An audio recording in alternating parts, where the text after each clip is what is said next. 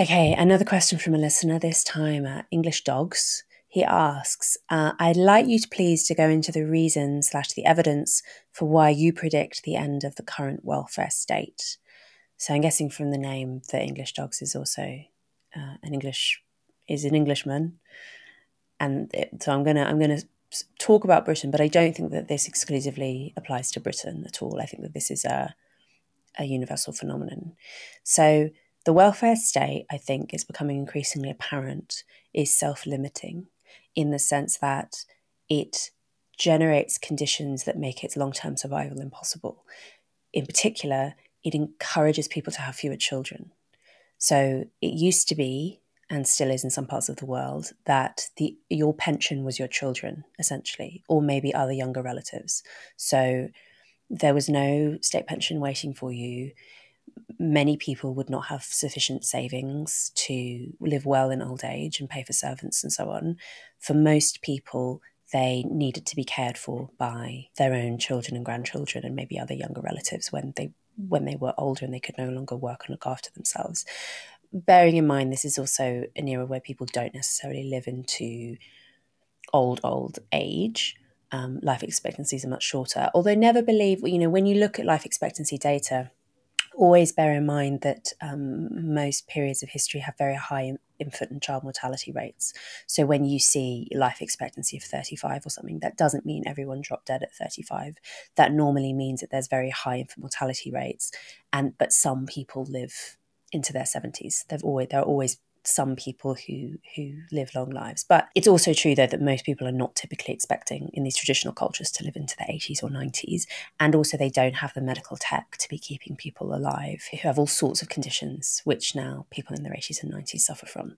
So it's not like you're spending 20 years living in a sort of high care setting at home generally, but you are expecting to live with your family when you're old and to be cared for by your family when you're old, which, let's be real about it, puts a lot of burden on particularly women in the family who are expected to do both elder care and childcare. So it's not easy, but that is the traditional model.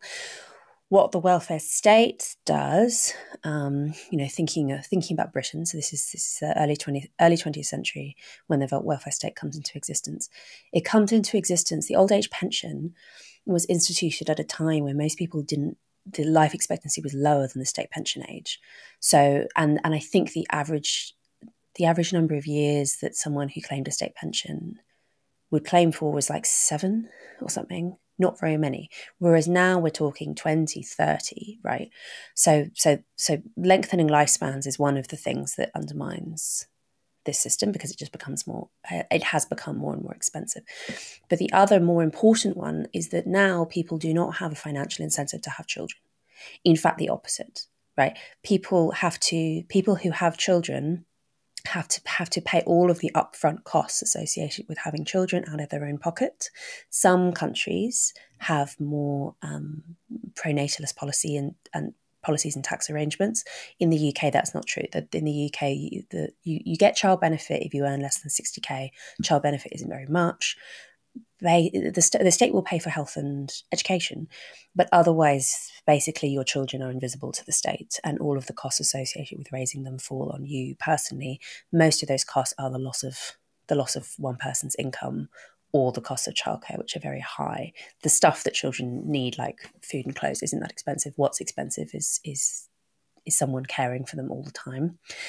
So individuals are carrying all the costs of having children, but all of the costs of old age care are socialised. So people who don't have children get as much access to state pension and the health service when they need it as do people who do have children. There's absolutely no incentive on a financial level to have children, therefore. Obviously, there are other reasons why people should have children. And I'm not saying that a system where people only have children for financial reasons would be a desirable one necessarily. I'm just stating a sort of plain fact here, which is that it used to be that people bore the costs of not having children in old age. People now do not bear the cost of not having children in old age, except in terms of loneliness. But financially and in terms of the care they're provided with, it's all exactly the same. So the problem that the welfare state cooks up for itself is that it disincentivizes people from having children.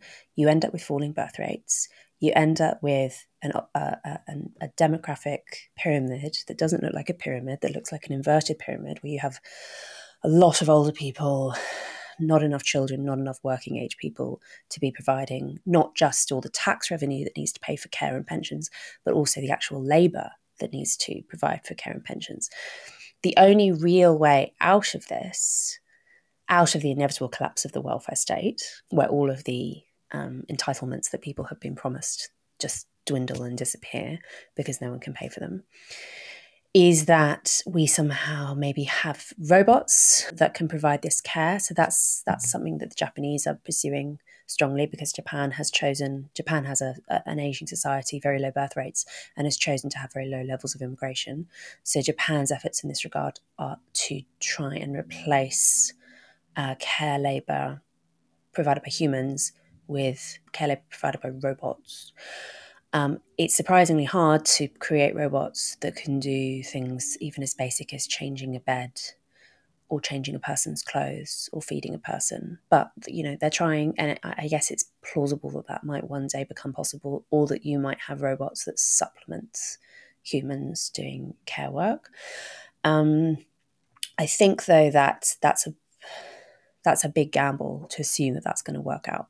And given that in the UK we're making absolutely zero efforts to invest in any of that stuff, with the UK government's decision is just to import enormous numbers of care workers from Asia and Africa, along with their dependents. I mean, what the UK government has chosen to do is incredibly short-termist, where it imports people to do care labour right now for their voters right now who need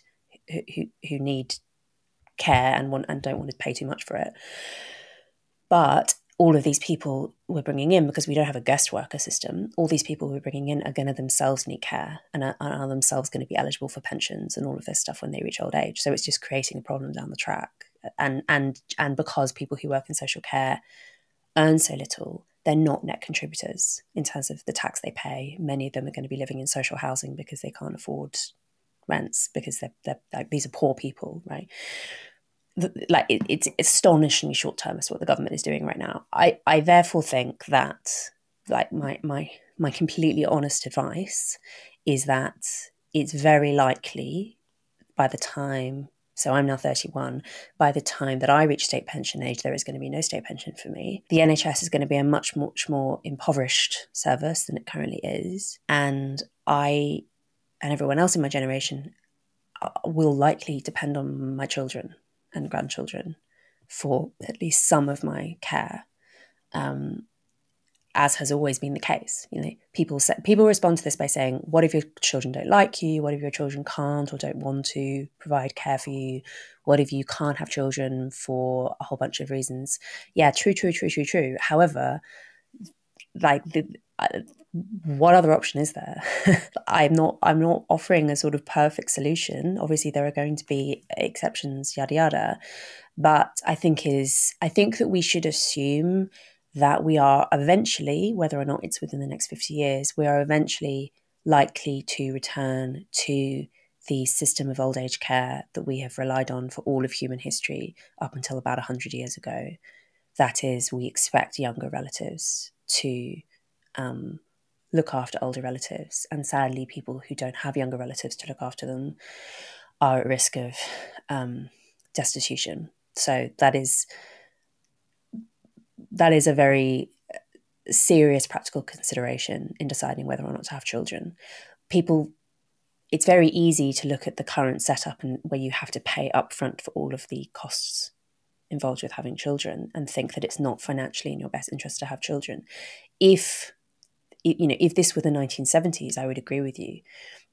And if you knew how things were going to progress, I would agree with you. Some people who didn't have children during the latter half of the 20th century lucked out, at least financially, in the sense that they didn't have to incur the cost for themselves, but they still got to benefit from the welfare state as they got older. I think that's extremely unlikely to be the case for my generation and younger.